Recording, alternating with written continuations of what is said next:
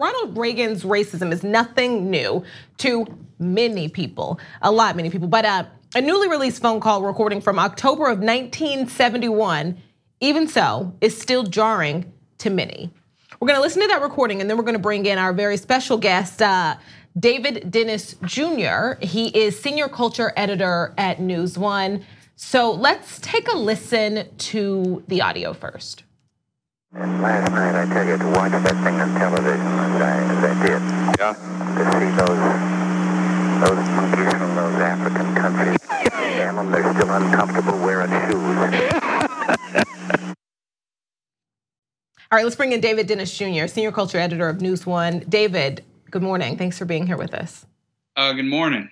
All right, so it's hard to tell in that audio, but that is former President Ronald Reagan. He wasn't president at the time, it was before he was president. He was governor of California at the time. He was on the phone with a very joyful, the current president at the time, Richard Nixon.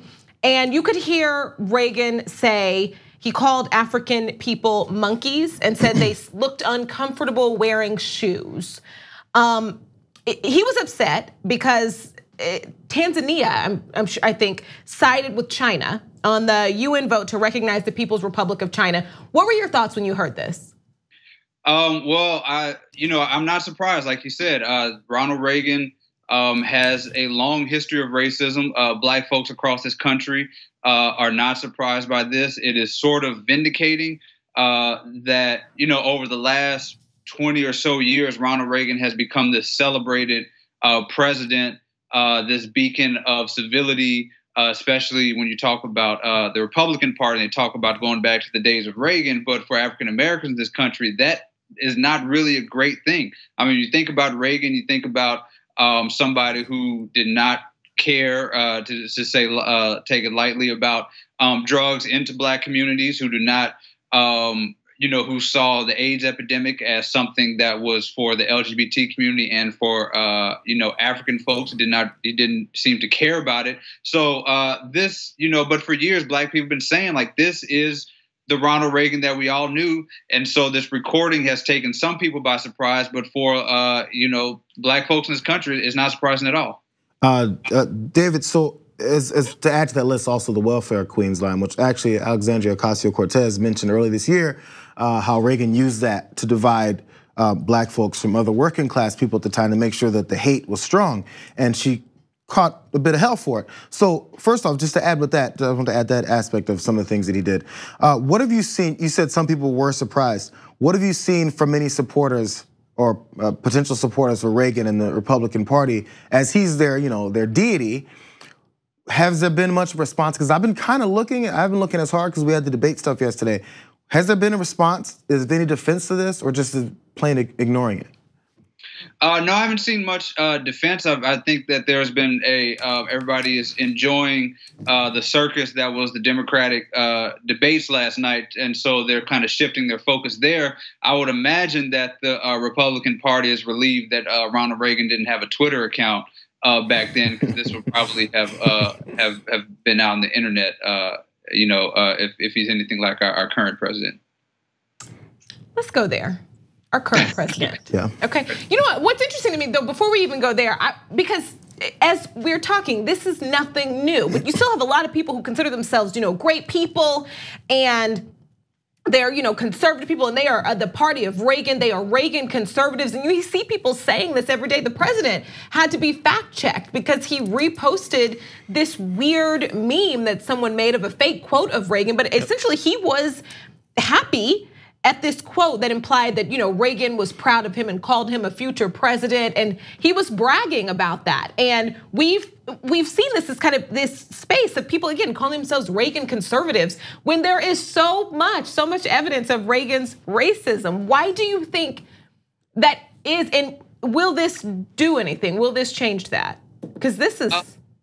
No, I don't think this will change anything. I mean, Reagan's racism has always been there if you dig deep enough into it. So, but if you're thinking about the Republican Party, I mean, how many of their heroes don't have any sort of racist history? Or if you think about politics in general, really in America, I mean, you look at people who reckon with their past and they're present of racism and the way Black folks are treated. So this is nothing new. And last time we talked about the party line between direct line of from the Republicans to Trump, and Reagan is part of that line. I mean, the welfare queen all the way to George Bush inciting race by putting ads out for the black predators when he was trying to get elected. I mean, if you go even to the Democratic Party and the discussion of super predators, and you go to Trump, I mean, the things that are happening now are not much different. I mean, what's that different between talking about people in Africa and talking about S-hole countries like Donald Trump did? I mean, this is the same exact rhetoric just 30 years later.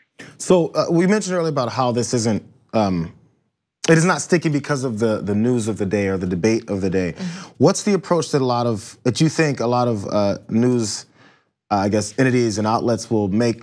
Will they try to keep this up, or is this one of those things where like, oh, well, it didn't really stick, it's not really happening, it's old news, even though 1971 is when it happened, it was old news yesterday, but it was actually new news. Is there an approach that news entities can take? Because this is one of those things, I remember when Trump was tweeting his racist things, and then I think CNN even said, this is gonna be it was the Epstein situation with his labor secretary. He goes, this is gonna be bad if it stays in the news. If it doesn't stay in the news, Trump is gonna move on from it. How does this stay in the news? Is it possible? Well, it stays in the news by the news organizations themselves keeping it in the news. I mean, the problem is for so long we've let Donald Trump dictate what is news and what is not news. He sends out a tweet and we shift and we run behind him when that's not necessarily the role of the media. The media is really there to tell the actual story of what's going on. And what is the story here is that we have a former president who has been lauded, who has been celebrated as the example of what being a presidential human being should look like, and he is a stone cold racist. Now, a lot of the media needs to look within themselves and figure out why they have not been able to address Ronald Reagan's racism for all this time, nor have they been able to call out any politicians, anybody running for office who evokes Reagan as some sort of beacon of the way politics are supposed to be run. This is on the media to address this, to call this what it is, and it is point blank, straight up racism. And speaking of calling it what it is, we just had this conversation when President Trump initially started attacking Congressman Elijah Cummings, and a horribly racist attack that people still had trouble. And we talked about that. We broke down why it's important to call it what it is and be honest and truthful as journalists. What are your thoughts seeing that the attacks haven't stopped?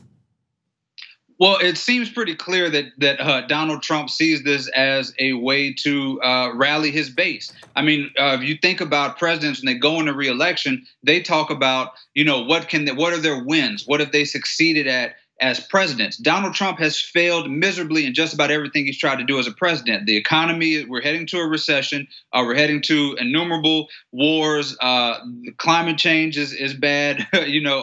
A lot of people are losing their jobs. Factories are closing. But what Donald Trump has succeeded in doing is he has made white power and white supremacy the most important thing going on in Washington. He has fed his base. That is a win for him. And so he is leaning into that heading into re-election. He is going to get his base to rally behind them because they know that he has their back, because what he is purporting, what he is championing is white supremacy, and he is going to get a white supremacy vote, and he knows that. That has been the base that has never left his back, they've never left his side, and they are going to stick with him, so he's leaning into it. So he is going to call out Don Lemon, Elijah Cummings, he's going to call out AOC, he's going to call out every African American he can, because he knows that that has been a winning formula for him.